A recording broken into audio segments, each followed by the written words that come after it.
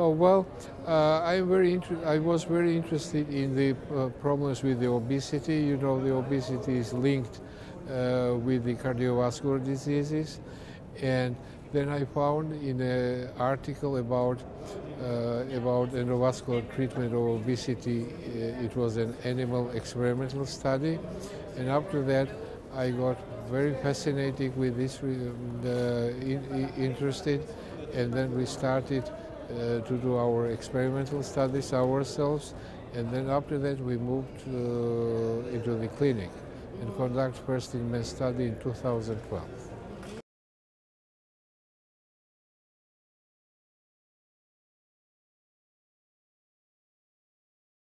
Luckily, we didn't see any adverse effect in our patients.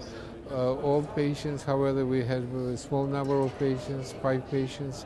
They didn't experience any complication whatsoever, and all of them demonstrated very good results.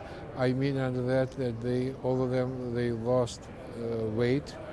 The mean weight loss was about 16%. That is very significant weight loss.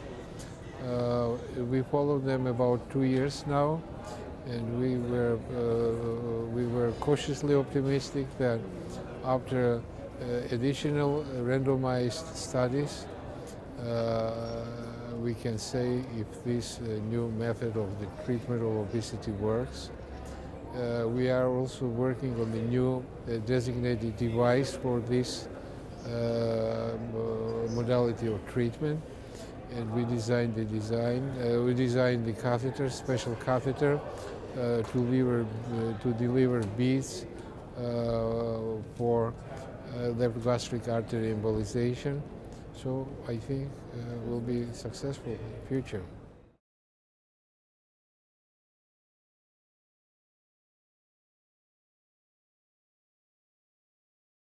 Yeah, ghrelin is a very interesting story. Ghrelin is a hunger hormone, which was discovered in 2002. Dr. Cummins first reported on that. This was published in New England Journal of Medicine.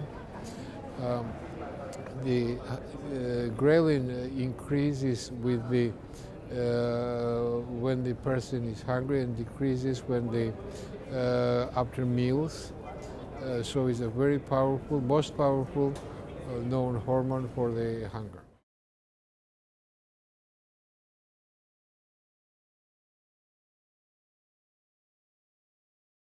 Based on the results, we should be cautiously optimistic, and with more refined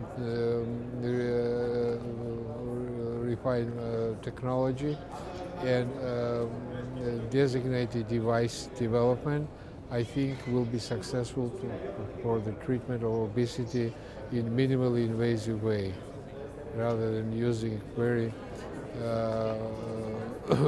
very dramatic surgeries such as bariatric surgeries like gastric bypass and etc. and other procedures.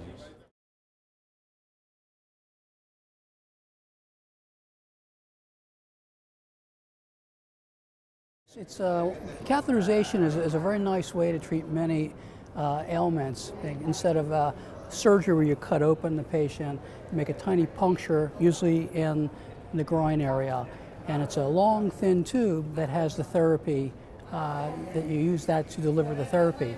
So what we've done is come up with a catheter design, a very thin tube, that as Dr. Kipshidze mentioned, we deliver these beads very locally to a portion of an artery that feeds a certain portion of the stomach.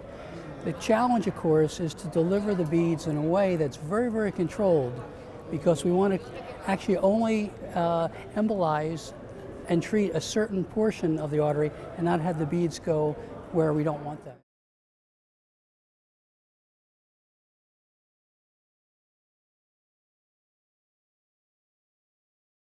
Well, it's really targeted for the obese patients. You have the spectrum of obesity, as you know, goes up to gross obesity, the patients that would require, say, bypass surgery, which is very, very traumatic. There's a treatment gap where patients who are not that large, but large enough that they're going to be developing diabetes and many other cardiovascular ailments that's related to the obesity. And that's really our target, because this is a much simpler and safer procedure than the surgery.